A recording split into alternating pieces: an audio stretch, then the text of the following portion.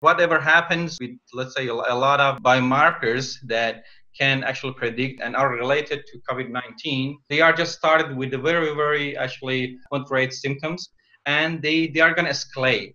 So when it comes to the COVID-19, this is all very relevant because there is a problem in people getting infected at the one time, but they manifesting the disease at the second time. That can be 5 to 14 days. And there is another problem, which is who are the people that will degenerate, if you like, in a situation that requires hospitalization and sometimes even intensive care unit. So the problem is not just estimating the risk, but it's really when we know that the COVID-19 is starting.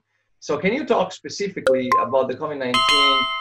How do you solve those two problems? One is predicting when it's starting, and the other one is basically predicting the degree of severity of the disease. What the wearables can do specifically, which actually makes this technology unique compared to other solutions, specifically for COVID-19, is that using the wearable, we can have a real-time continuous monitoring of the healthcare status of the different patients. So you don't need to go to the hospital to do the measurement and have your biomarkers recorded and evaluated.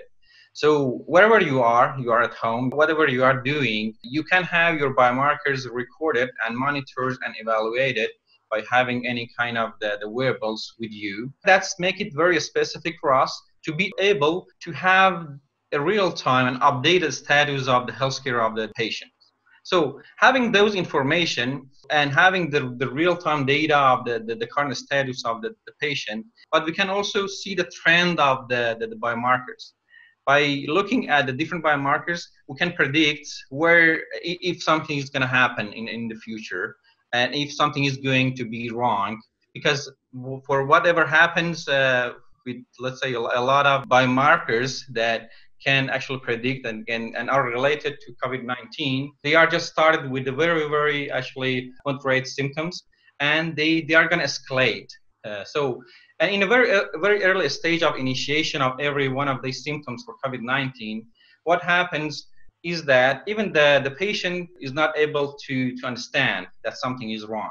So even, let's say, with the increase of the heart rate, with having like a little bit change in the pattern of the body temperature, and even with the breathing rate, when these patterns are changing, even the patient maybe cannot have the feeling of those changes, but the time that they are going to be a little bit serious. Normally, when the patient can feel those abnormalities and those changes, is a bit late. So using wearable, we can have a more actually a smart sense of being able to detect these changes, not only in the biomarkers, but also in the pattern of changing those biomarkers before even the patient can understand that.